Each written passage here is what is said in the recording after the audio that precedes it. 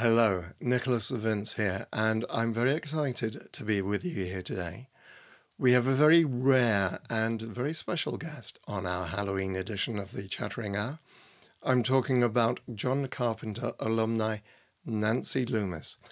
Nancy starred in Assault on Precinct 13, Halloween 1, 2, and 3, and in The Fog.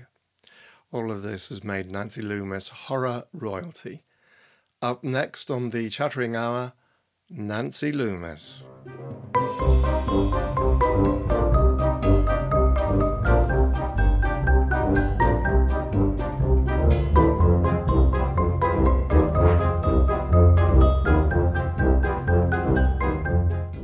We're back, and again, here is that list of films you're going to recognize. Assault on Precinct 13, Halloween 1, 2, and 3, and The Fog. I am so pleased to be joined today by Nancy Loomis in a very, very rare interview. Thank you so much for joining me today. So I just wanted to, let's roll back to the very beginning. Well, not really the very beginning, I guess, but I was wondering how you met John Carpenter and Deborah Hill. I met John when he was just out of film school at USC, and I had just come to Los Angeles and had no film experience, so I signed up down at USC to get some film experience. I wasn't taking classes, but I let the people who were know that I was available to be in their student films. Right. And through that, I auditioned for Tommy Wallace, who is a good friend of John. Right. And then was my husband for a good number of years and the father of my children. So I met Tommy Wallace. And that was the first film I ever made was with Tommy Wallace while he was a graduate student at USC. And so through Tommy, I became friends with John, and they're old friends from high school. Wow. And we all kind of lived in the same neighborhood for years and hung out with other people that, you know, whose names you might have heard of. Also, Nick Castle was in that crowd, and Dan O'Bannon and quite a few other people. Right. So that really, for me, was the beginning of my association with John. And John used to, for some reason, he managed to get a 35 millimeter projector out of USC and into his apartment, his tiny little apartment in Beechwood Canyon. And he and his girlfriend at the time would have these screenings. And in his little living room, he had a big projector and a big screen. And it was amazing to go. And of course, he was really into John Ford and Howard Hawks. And that was the first time I'd ever really seen those movies by those film directors, those great film directors from the 30s, you know, that close up, that big of a screen. And I didn't even have a television at the time, you know, so it was an education for me, right, to be introduced to this kind of Panavision, you know, and to really understand how the camera moves, because you couldn't escape it. You know, you were so close to the screen. And so I just thought, wow, this is so cool, you know. I really had a good time at those social gatherings, right? And then it just transpired that John got some funding through Dark Star, which was his school film project that he Right. turned into a feature film. Yes, and through that, there came some funding to make Assault on Precinct 13. And we were friends by that time. So, right. So then he invited me to participate, and I was thrilled to do that. So did he invite you to, because you've got 2 credits on on Precinct 13. Yeah, you've done your homework, man. I do my best. Because you're down as both wardrobe mistress and playing Julie. So which came first? Was it the wardrobe mistress or the actor? I think he offered me the part. he, you know, I think the budget on that film was like 75 grand. You know, it was really small. And so he was just gathering his friends together. Hey, want to make a movie? And there were a few people at that time, Deborah Hill being one of them, who had some serious professional experience and was kind of running the place because they kind of knew the logistical planning that, you know. But anyway, I think that's how that happened. And then I said, well, do you need a costumer? Because I'm really good at that. I've been doing that for a long time. And, you know, I have all this theatrical training where you learn how to do everything in the theater.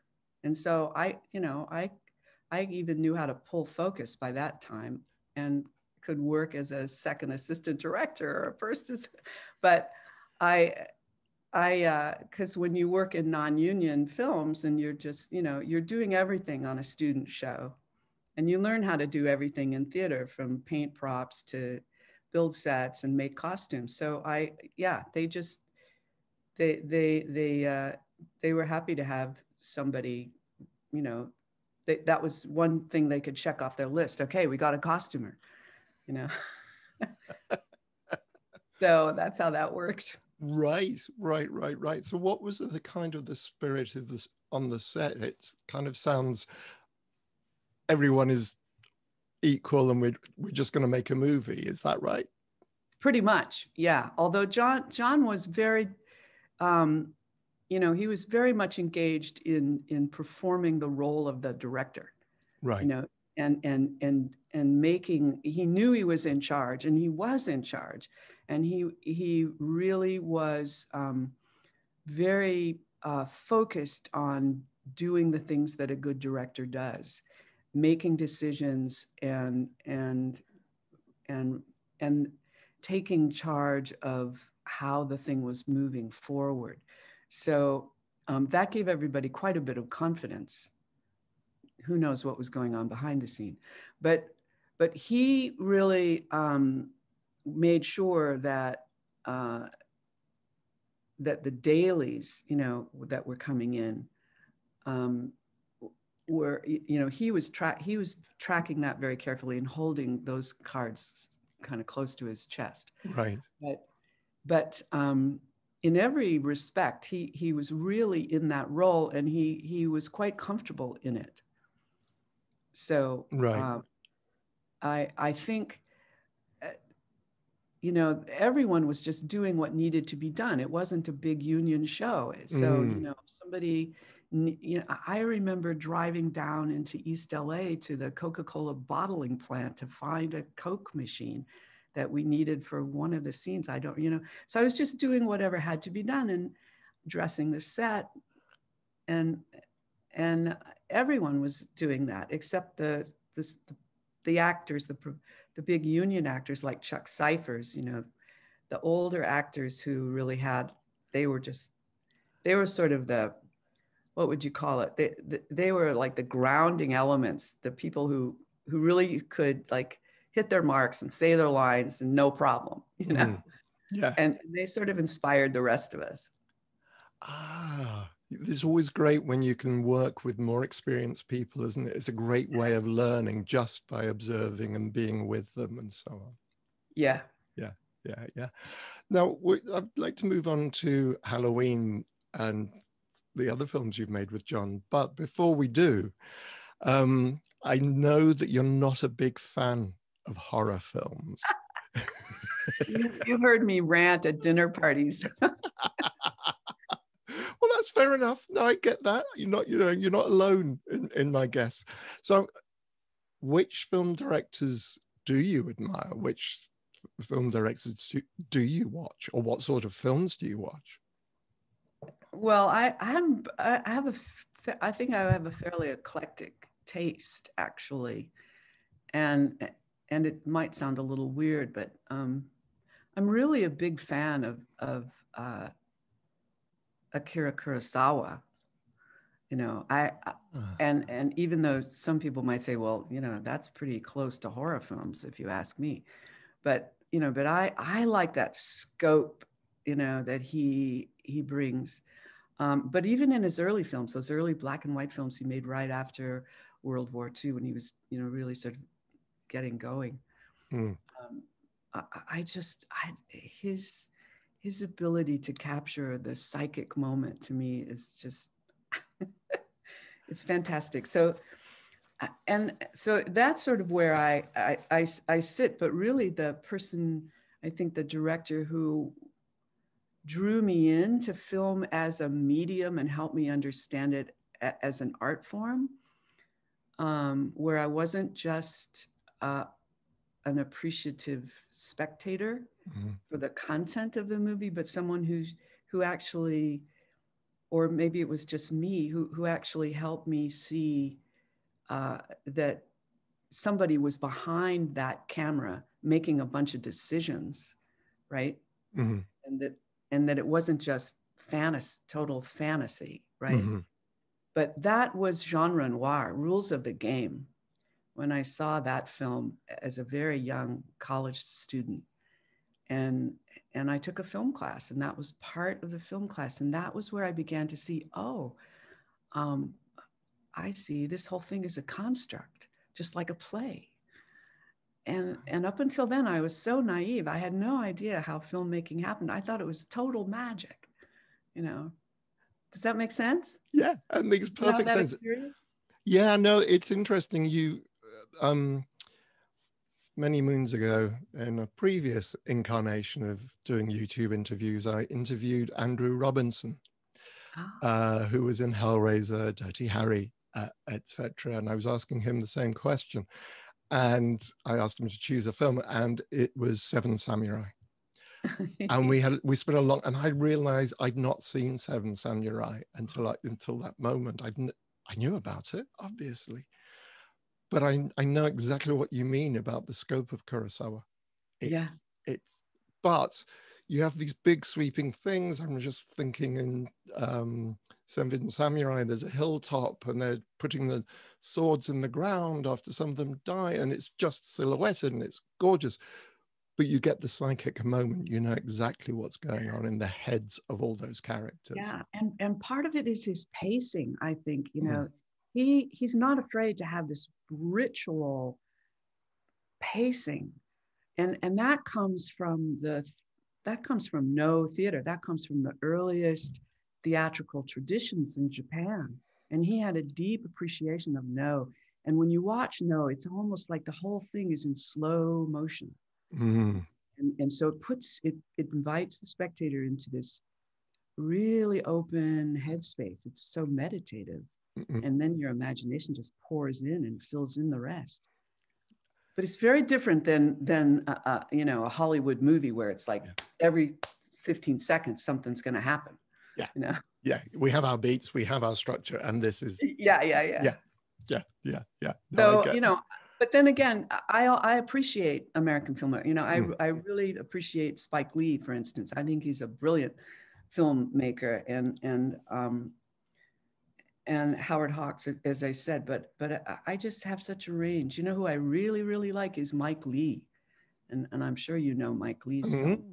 But I think Mr. Turner is just a genius film, and I could watch it over and over. I have watched it over and over again. Interesting. So I really just admire people who can manipulate the form in unexpected and really dramatic ways. Yeah. It's interesting. Oh, that's great. That's a few more films on my watch list, because I've never actually sat down and watched Mr. Turner. I'm aware of it, and it's Timothy Spall playing Mr. Turner. He's fantastic. He's just a great about my favorite actor. He can do anything. I was watching Burden of Truth, and he can play really unsympathetic characters, and there's such humanity to them. Yes, it's his face, isn't it? I mean, it's just his face. Just amazing, just amazing. Anyway, let's move. We should move on to that. Move on. But it's great. That's thank you very much for that. That's really fascinating. So in 1978, you got to play Annie in a John Carpenter film in Halloween. So how did that come about that you got to play Annie? Well, I think it just came about because I was there, it was one more decision that nobody had to worry about. And they said, oh, you want to play this part? We're writing this movie. And it's just like, of course I want to play the part. I'm an actress, looking to make it big in Hollywood. And so Deborah Hill and John were busy writing this, and everybody was sort of gearing up to go make another wonderful John Carpenter film and have a lot of fun. So that was more or less just, I think from the very beginning, going to be a part that I was going to play. And so it was sort of tailored to what John thought was he appreciated my sense of humor at the time, which, was pretty sarcastic, I think. I had a lot of big defense mechanisms built up, and I was sort of using sarcasm as a way to, keep people at bay. Deal with deal with the world. Yeah. So John sort of constructed a character around that, and that became Annie, and that's how that happened. It was still a very sort of in-house experience. Yeah. We had a little bit more money than Assault on Precinct 13, and so the level of professionalism was a few notches higher, and it was a real opportunity for many people who were trying to get into the union and really reach that plateau. It was an opportunity for many of those people, and Deborah Hill was instrumental in helping so many people in that cast and the crew to get into the union, especially people in the cast. I mean, in the crew. She really went to bat for people who were just right there, ready to be in the union, and so she's really appreciated for that. Yeah, that job she did. Yeah. And I mean, the character of Annie Brackett has gone on to become one of the most beloved characters in. Isn't it amazing? Does that excite you? Does that confuse you? Oh yes, it does. Because really, until I started going to these horror conventions, I had no idea. I hadn't even thought about Halloween for like a zillion years. And then one day, Adrienne called up and said, there's this thing going on out in the world that you might be interested in. And I knew that Halloween was a cult film, but until the internet, it was still a cult film. So the way to hook up with it was pretty, you had to really dig deep, in the bins at the video rental stores, because were there even videos then? There weren't DVDs, they were VCRs or something. VCR, but anyway. Yeah. But then, in the mid 90s or late 90s, Adrienne calls up and says, well, there's this thing going on. You might be interested in it. Maybe it was the early 2000s. I don't remember. But anyway, when I went to the first film convention, the horror convention, then I was absolutely shocked. And it was really the fans who were telling me what my character was like and the lines I said, and you remember this and you remember that. That started to jog my memory. So like, oh yeah, I did that. Yeah, that was really fun. And so my whole appreciation, not only for that character, but everything that we were doing at that time, and all of John's work and Deborah's work, and the filmmakers themselves, Dean Cundy and Tommy Wallace and Craig Stearns, all those folks, I just really began to revisit it in a way I never had experienced before, and I began to appreciate it all over again in a completely new way. Right. But it still wasn't enough to really make me drop everything and go explore the genre of horror films. You know what I mean? I was really in a whole other headspace by that time. Yeah, yeah, yeah. Yes, that must be. I can appreciate that because I left the business for a while to go off and earn money. Actor, earn money. Yeah. It's like I ended up in computers for years. And I understand that. I completely get that. But coming back to the movie for just a moment, I just want to say one of my favorite lines is, "Hey, jerk, speed kills." Now, I've seen that all over on T-shirts and bumper stickers and so on. Was that part of the original script? I think it was. I don't know if it was, if John wrote it or Deborah wrote it. Deborah wrote a lot of the really funny lines that I said, but I don't think we made that up on the spot. Right. I don't know. Maybe we did, but as I recall, it was already in the script. I'm pretty sure I didn't write it. Right. I wrote other lines, but I didn't write that one. But yeah, that was a line I'd completely forgotten about until I showed up at the horror conventions, and somebody reminded me, and they also reminded me that I sang this song, and which I had completely forgotten about. I sing a song into the telephone or something. I don't quite remember. Yes, you do. Yes, you do. I can't remember what the song is. My boyfriend or something. I don't know, or maybe I'm just singing it, but then the fans really were curious about that moment. They wanted to know all about that moment, and I had no clue. So they sang the song for me. And then it was like, oh yeah, I did do that. And that was a lot of fun. And we just made that up on the spot, right? The crew was throwing out lines. Everybody was throwing out lines so we could just keep going. And it was so much fun. So you made the song up on the spot to the line? On the spot. Absolutely. The tune, the song, the lyrics, everything. The whole crew. It was a chorus, right? It was the whole crew was participating in that thing, just like, let's do it now. So, and it really helped me because, I'm not a singer. I don't think of myself as having any kind of singing voice. So to sing on a camera, I mean, I'm really scared, right? And so that whole experience of support really got me through it, And so the fact that fans remember that to me is just like, oh my God, you're kidding. This is what I'm going to be remembered for, my horrible voice. But that is lovely. I've never been asked to sing. I mean, I've sung on stage, I've done musicals and so on. Wow. But yeah, no, I never had to sing on film. Yeah, that must be very intimidating.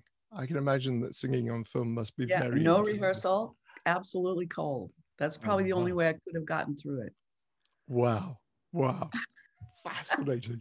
And and the other great thing about Halloween is you got to work with Jamie Lee Curtis and PJ Soles. How was it working with those ladies?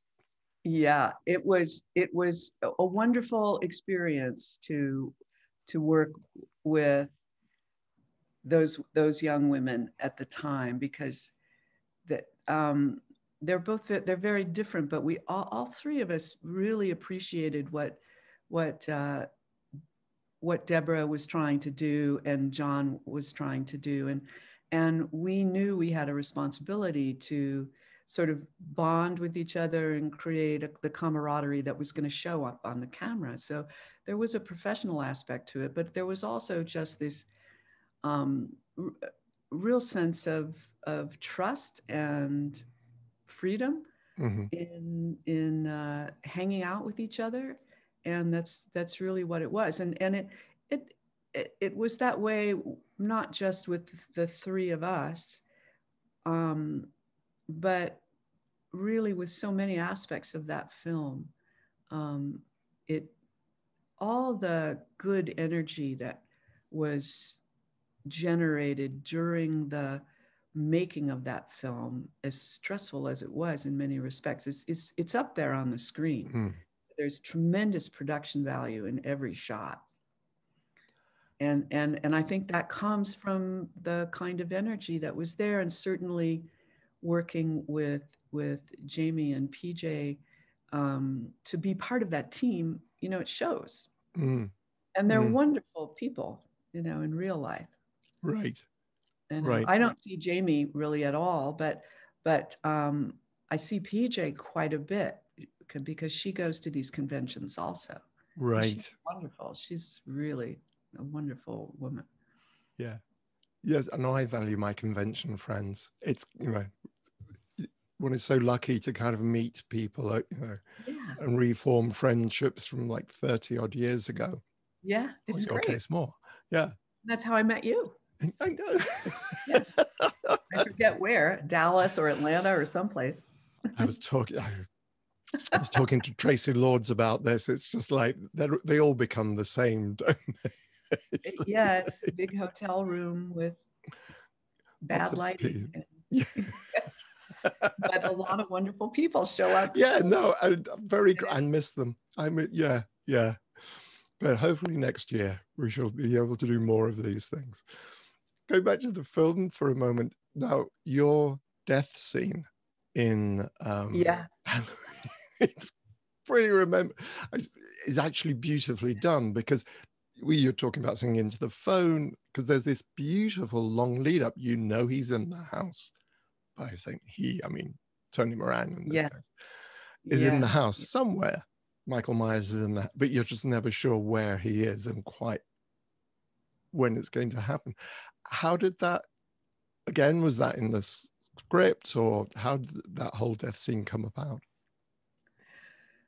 Well, it was pretty well organized and set up by that point, because it was towards the end of shooting. And I rehearsed it. I knew that I was going to have to scream, and that's really what I was focused on, just the technical parts of it. And I was most concerned because, if you remember, I don't know if you remember, but in that shot, there's a lot of mist. Okay. Yeah. Which is really toxic chemical that's released. And even a little bit of it just made it really hard to talk, much less scream. And it was just hard to even be in the same room with all this fog, because it was so toxic. And so I just wanted the scene over with as fast as possible. And I think we only did like 2 takes, and that was it. Thank goodness. Mm-hmm. So once again, and I don't know if that contributed to my stellar performance in that I was just like dying anyway of the fog of the smoke machine, that it just made it look really real. But that's what it was. Get me out of here. Yeah, I completely appreciate that, because I remember my memory of the set of Hellraiser is the smell of the smoke machine. Yeah. Because they always put it in, horror movie, there's one around, there's always going to be one around. And then I remember decades later, there was another smoke machine, and I expected the smell again, but of course things have moved on since then. It's a lot less toxic these days. I think it smells of strawberries. By law, it's a lot less toxic. Yeah. I think it smells of bubble gum or strawberries or something. Or maybe it's all just CGF or whatever it is. CGI. Fake smoke. Oh yeah. Added in post. Yeah. We like that a lot. Yeah. Right. Yeah. But no, that is I think that is a really good scene in the film. Mm-hmm. It's very carefully structured and scripted. Yeah. Well, it's the moment where she suddenly realizes, there's condensation. And it's just a moment. Yeah. Because you really well get condensation if somebody else is already beautifully. Yeah. Really well edited. Yeah. Yes. Too. Absolutely. Yeah. And that constant build of tension. I have to ask you, Dr. Sam Loomis. Is this a nod in your direction? I guess it must be. Yeah, you know, John, you probably know this, but it once again, it's just, what can I check off my list as fast as possible? And John was always stealing the names of his friends to put in his scripts. And you know, so everybody in the script in Halloween is somebody that he actually knows in real life, I think, and or knew in his past, right? So yeah, definitely. I love it. Yeah. It's a good name. It's a great note, and yes, it's a great note. It's a love.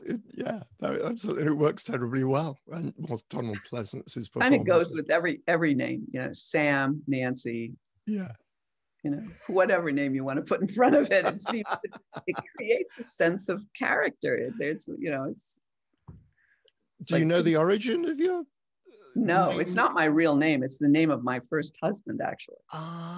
No, my given name is Kais. Kais.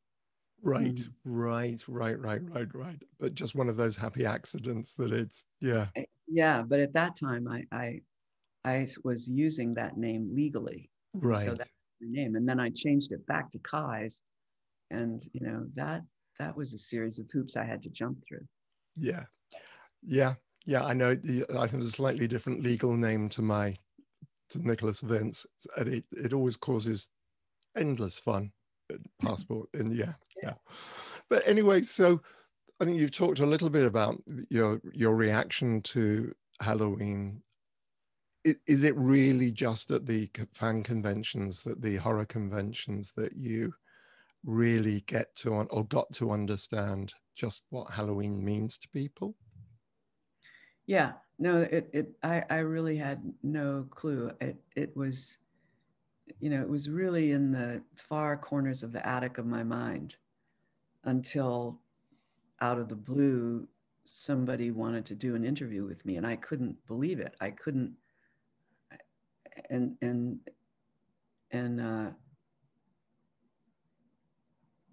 that was the first thing that happened, I think.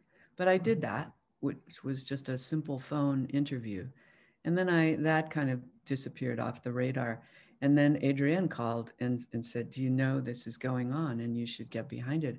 And I still couldn't believe it. And until I actually showed up at the first convention, and Chris kind of held my hand, and I just was shocked. And I was kind of in that state of shock for quite a while, just like, really, you know, this is amazing. And then it occurred to me that the reason why this was getting to be such a phenomenon was really to do with the web and this sort of sudden ability of everyone to be connected to everyone else. And the birth of social media, I think, just propelled this real appreciation for the horror genre in general and Halloween in particular. So then it began to make sense to me when I could connect it that way. Yeah. Now you mentioned Adrienne a couple of times. Adrienne Barbeau? Adrienne Barbeau, yeah. Yes. Who you worked with on The Fog. On The Fog, right. Yeah, she's marvelous. She's really a terrific actress and human being.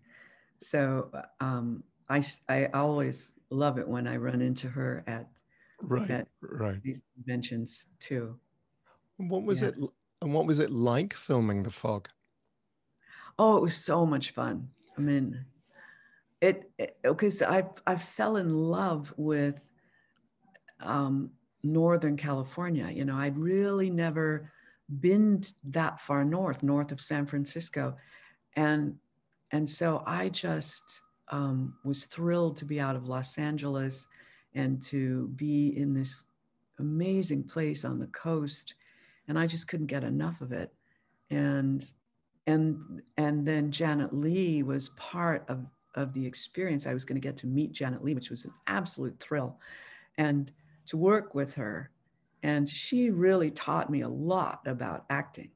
And I'm just forever grateful to her for her generosity and her fine sense of what was just enough, you know, Right. and no more. Ah, She really was just instinctually on the money. And Jamie Lee is the same way, right. really. Um, just enough. What's just enough? And not an iota more. And so we had a lot of fun, but they didn't let me do the costumes on that show.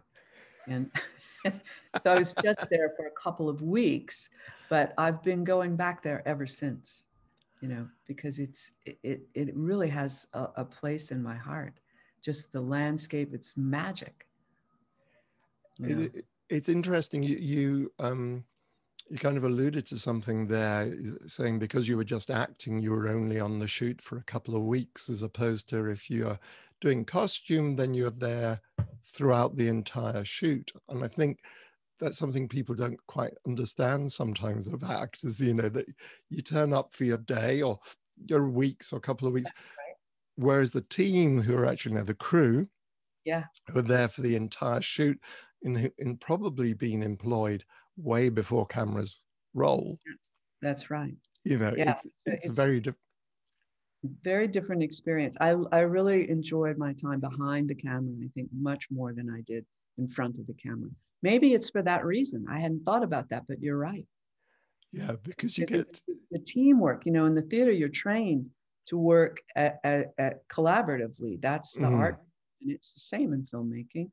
But maybe that's what that's so integral to my understanding of how to make art. right, right. Yes, because of course, normally when you're rehearsing, you've got however many weeks rehearsal you've got, then you've got the run itself. So everyone's in this together from beginning to end. You don't have people dropping in to do their bit and walk away Yeah, again. Yes, yes, yeah, that's yes. I'd not really thought about it in those terms before. yeah.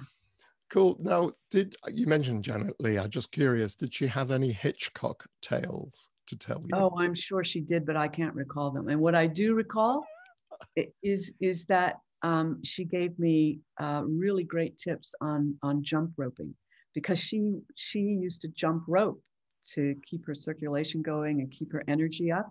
She could jump rope like nobody's business, and she would do that between scenes, you know, waiting around for the shots to emerge.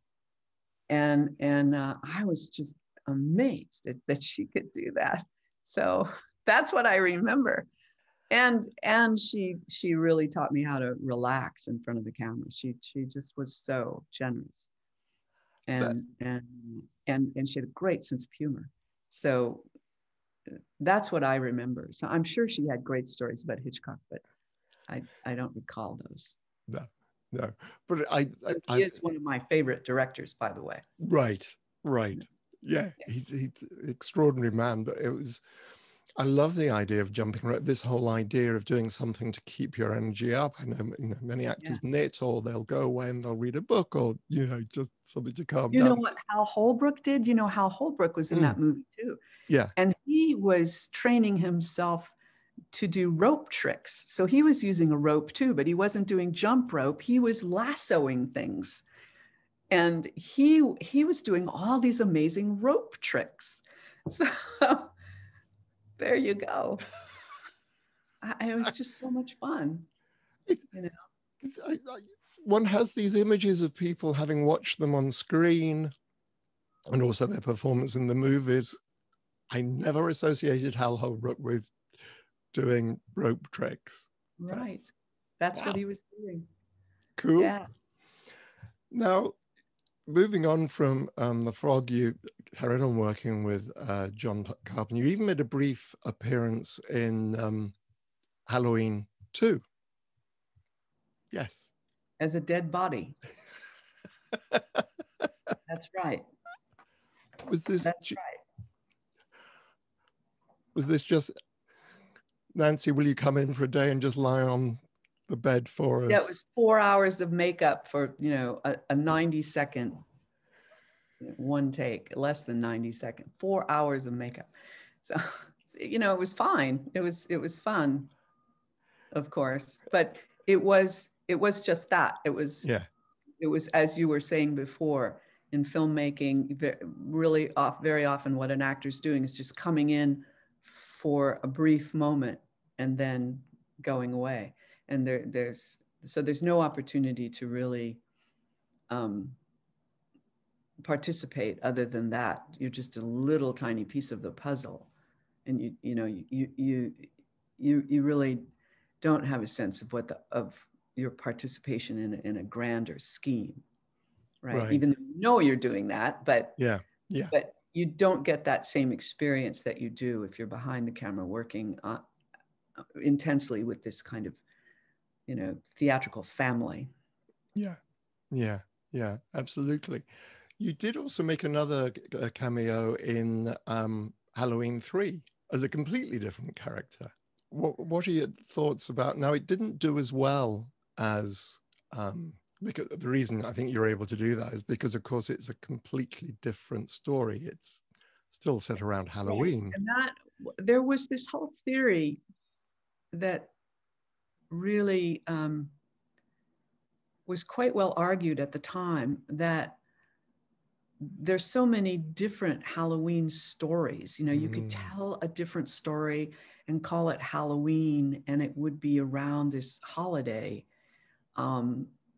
that has so much complexity to it, that you could do this endlessly, and that the franchise could go in that if there was going to be a franchise, why couldn't it be a different Halloween story with different characters? And that was the thinking at the time. But the sequel to Halloween 1 had already been made. And so the idea that, I mean, if they had not made that sequel when they did and actually jumped into this other path that could have been taken and was taken in Halloween 3, that who knows what it would have been like. But the idea that there was even a franchise at that point is really hindsight. Let's be honest. And the idea that fans were so legion that you could only have Michael Myers be at the center of, you know, this giant franchise, that just wasn't there at that time. It just wasn't, from my perspective. But people were thinking, okay, certainly the producers were thinking, okay, if we're going to keep this going, where could we go? But it was clear after the fact that having a different story with different characters for every Halloween movie that you were going to make was too complicated for spectators. In other words, it was going to be much easier to follow the Michael Myers character. And I mean, that's how I see it. Yeah, I think it's the classic thing, isn't it? It's like, we want more of the same but different. Right. But you know the great television series, The Twilight Zone. And so it was sort of on that order. You make a movie, it's different every week, but you're calling it The Twilight Zone, and every show, every episode has that Twilight Zone stamp on it. It was that same thing. It was that same idea. Which I guess is easier to do if, you know, TV, where you're doing it week in, week out, and you very quickly established the serial nature of the beast. But but no, I think you're absolutely right. Having made Halloween 2 as the direct continuation of the first story, it was such a left turn. It was already headed in that direction, wasn't it? Yeah, absolutely. So as I say, you did Halloween 3, and then you kind of left the business, moved on from acting, raised a family. I was particularly fascinated to discover you're a sculptress. When did the sculpting start?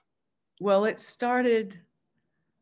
It started after I had become a mother, and I was spending a lot of time sitting on the floor playing with blocks and color, and being with my children and teaching my children about the world, and I just became interested in those very elemental aspects of art and visual art, and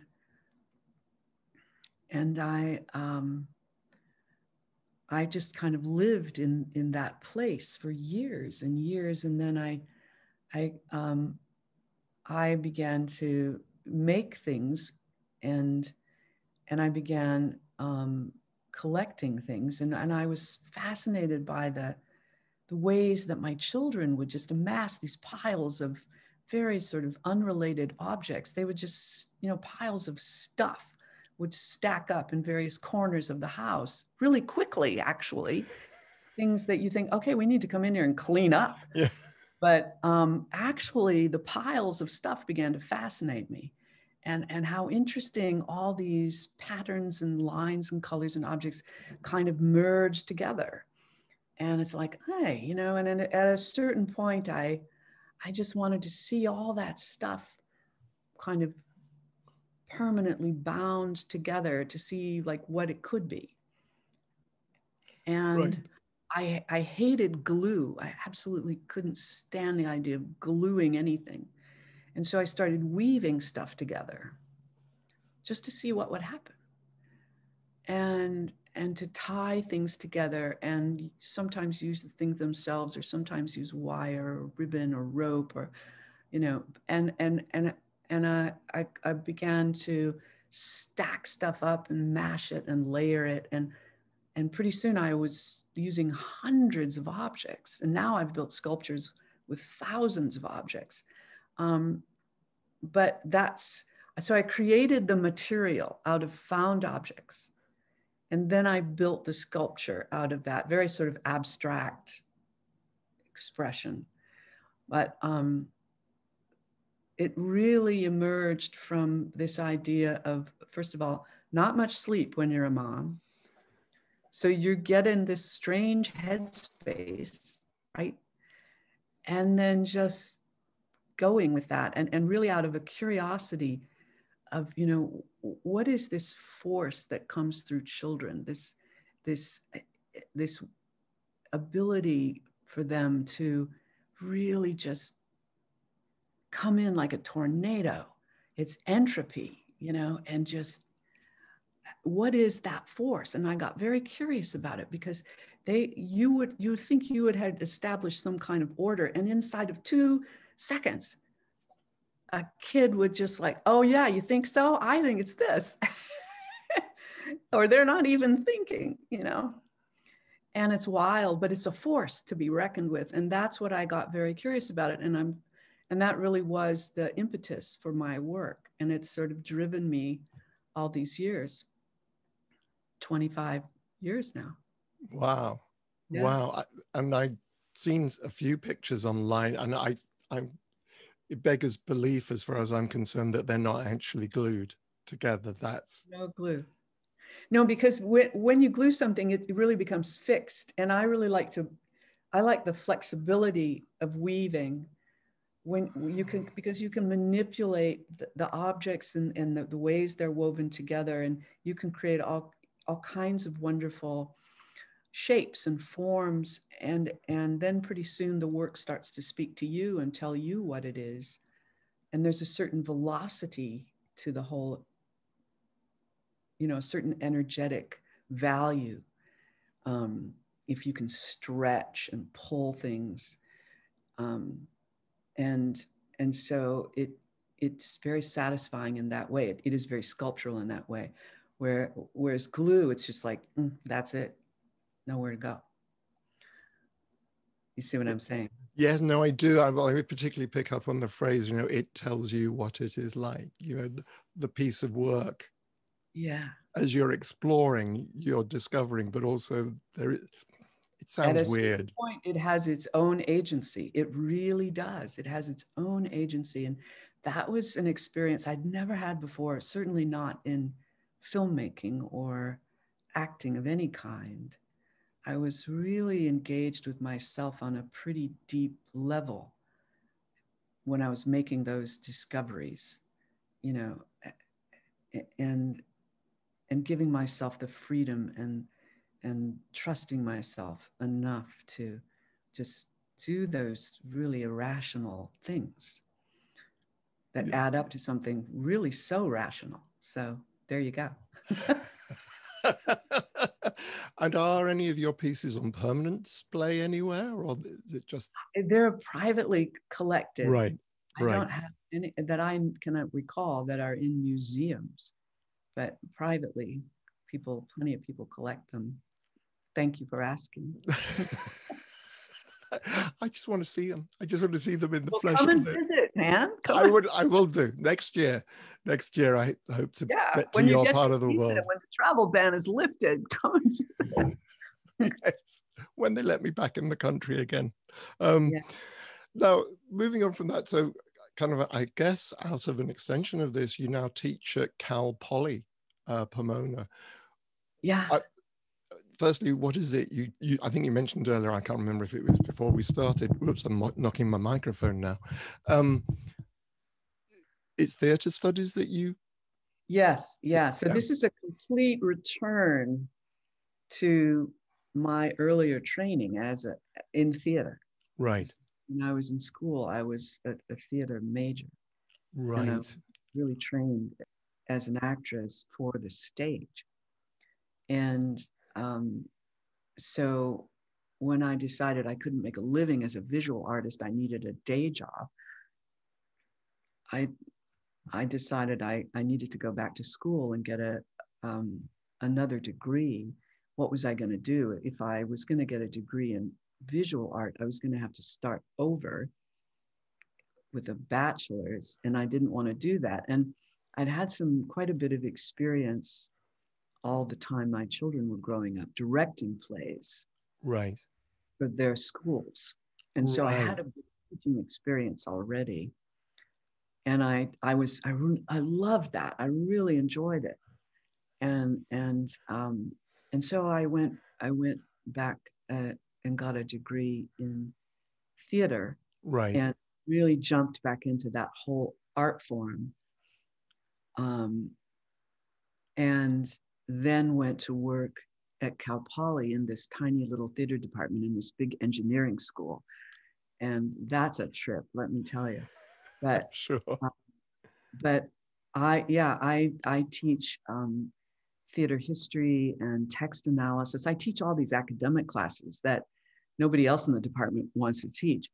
So and I love it. It's really fun for me to revisit the place where I started with this whole other perspective. Right. About what you can gain from reading history and mining history for performance. And I just love all those layers now because I'm old enough to appreciate layers of things, you know. Sedimentary rock is really where I'm at, right? What thinking of it, what is the one lesson you hope that your students take away from your lessons? Well, pretty much that, you know. I think my parting words to my students are always the words really that a really great teacher of philosophy and religion, Douglas Brooks, who is at the University of Rochester in New York, his mantra, which I like to pass on to everyone, is you are the company you keep, so keep good company. Isn't that wonderful? It's great. You are the company you keep. And it takes a certain perseverance to keep good company with yourself. Yes. Yeah. Yeah, and that opens up the mind to so many different levels and what that might mean and one's personal experience of that. And yes, I shall have to go away and have a real think about that. Good. Yes, I shall do. Now, we're coming to the end of our time together. So I'd like to end with something which I call the luggage in the crypt, which is basically this idea that you're at the gates, final gates, boarding, Yeah. and for your final journey, and you've just been told you've got to take your own entertainment with you. You are the company you keep, so keep good company. Yes. Very good. Let the last resort, amuse yourself.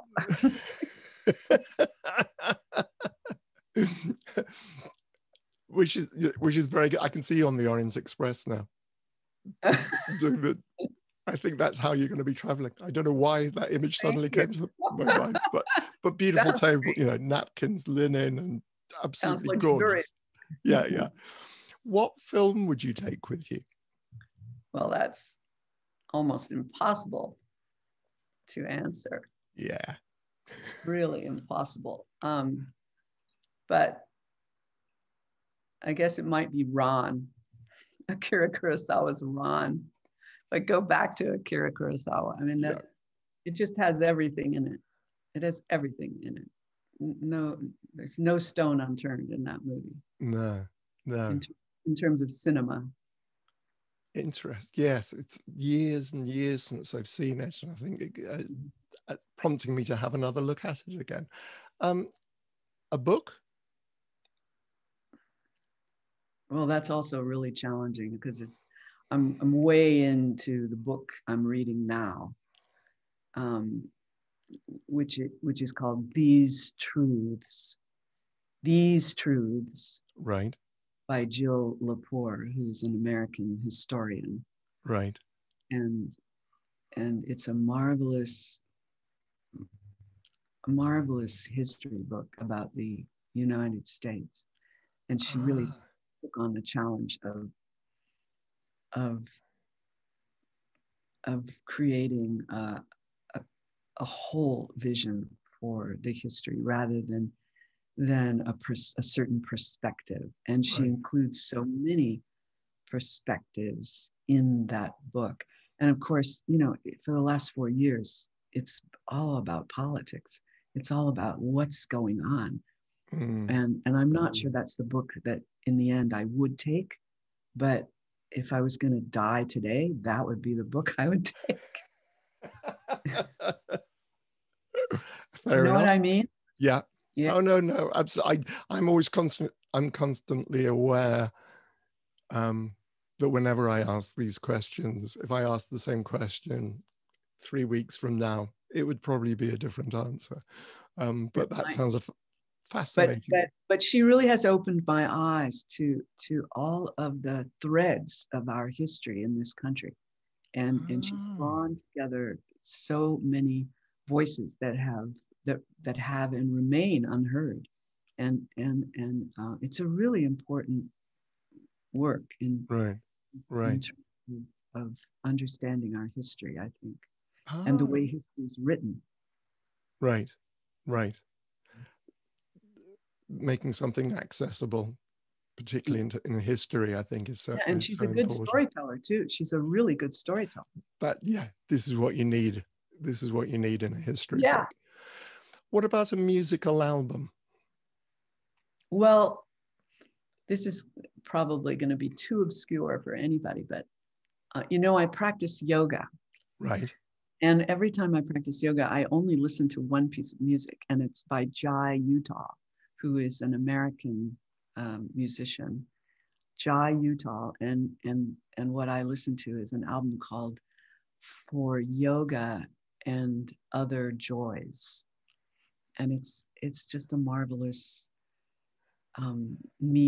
intersection of jazz and Eastern meditative music and the Eastern tradition and American traditional music. It's amazing. He's an amazing musician. So Ah, I wouldn't want any other piece of music than that. right, I wouldn't right, need any other piece. You know, right. much as I might like to hear Jesse Norman, you know, I just It sounds very relaxing. I shall check that one out as well. oh yeah, you should. What about a favorite food? Well, that would have to be Chilean sea bass. Right in there. Yeah. Right in there. Chilean sea bass, period. End of Right. story. Okay, fair enough. Now this is going to be really impossible. What about a piece of visual art? Oh, well, you know, at this point in my life, I would have to go with Stonehenge. Ah, that's fascinating. Have you visited Stonehenge? No, I've only watched a zillion documentaries about it and read about it, Ah, and I've studied it from an historical point of view a lot. But I have been to Peru and seen incredible rock walls, right, like Stonehenge. So I can imagine, you know. right, right. One, I'm sure I will go when the travel ban is lifted. I will get to go to Stonehenge.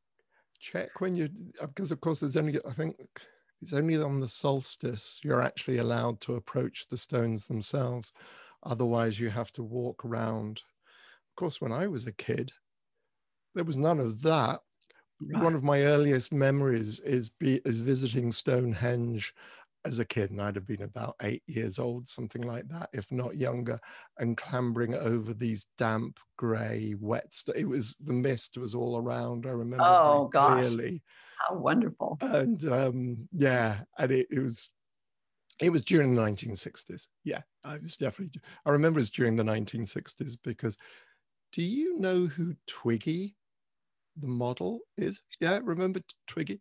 What? Yeah, we was parked up next to a van, one of those Volkswagen vans, and there was Long Live Twiggy done in electrical tape, you know, the very thin electrical tape, which my father thought was hilarious that they'd done that. Anyway, I digress. Yes, again. That's all right. You know, I really think it's so magnificent and it's so old. And it continues to enthrall. You know, it's so mysterious. And of course they're finding out, we were talking about watching documentaries, they've found out so much more than when I was a kid. And I get fascinated by, you know, apps on my iPad about Stonehenge and what all the different holes they've found and what this means, etc. Yeah, extraordinary. It's like the Nazca lines, you know, the Nazca lines. Yeah. Peru. It's the same kind of mystery, and Ceremonial. the scope of it all is just. And people spend their time doing this when they, you know, were probably having to. It speaks of a civilization that was able to feed people in order to be able to perform these feats. You know, there's whole things around it. Yeah. What's inspiring? What is the inspiration, right? Yes. Yeah. And the fact that they brought, you know, there's evidence that people were coming from the other end of our rather long country in order to visit Stonehenge and so on. Yeah. Extraordinary. What about a luxury to take with you? Well, I think everything I mentioned, Nick, is a luxury. Come on. So I guess it would have to be Stonehenge. That seems fair enough.